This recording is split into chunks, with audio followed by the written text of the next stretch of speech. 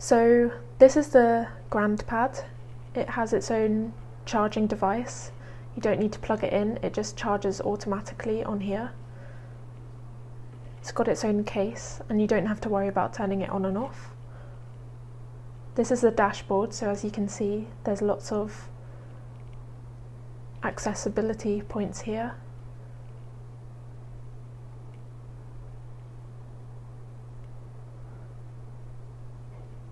So for example, here's the internet.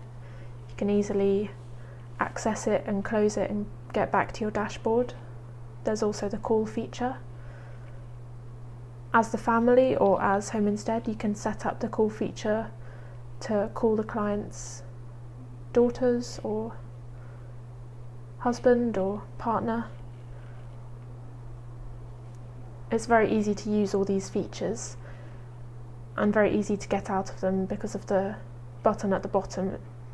So you can just follow that back to the email, quit the email, and you're back to the dashboard. So it's really easy to use. You can take photos on the grandpads and then you can look at them.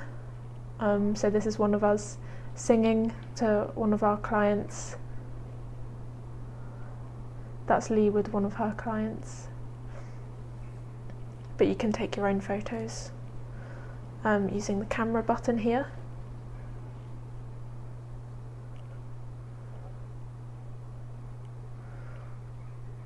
It's nice to browse through these articles.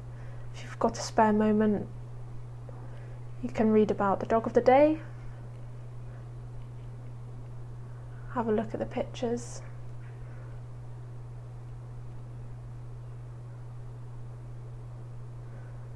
But there's all sorts of other sources there to look at. If you're interested in the weather, there it is. You can set that to your location. There's lots of radios that are accessible on here. So there's the classical FM, BBC Radio, Radio 2, all of them. I really like this feature. This is the music feature. You can click on any genre, for example 1940s, and then it generates a playlist automatically, and you can see the album cover of the Pied Piper's Dream there, which is really nice, and the music plays out loud.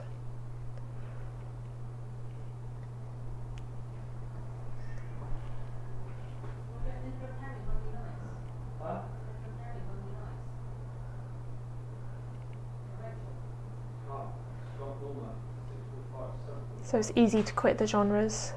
You can search your own music as well. There's lots of games here. So, for example,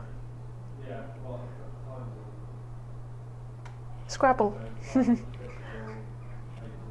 It's really easy to use, and that's kind of one of the main points, is that it's very simple. You don't have to worry about all the stuff that you usually would worry about with technology. Everything's the basics.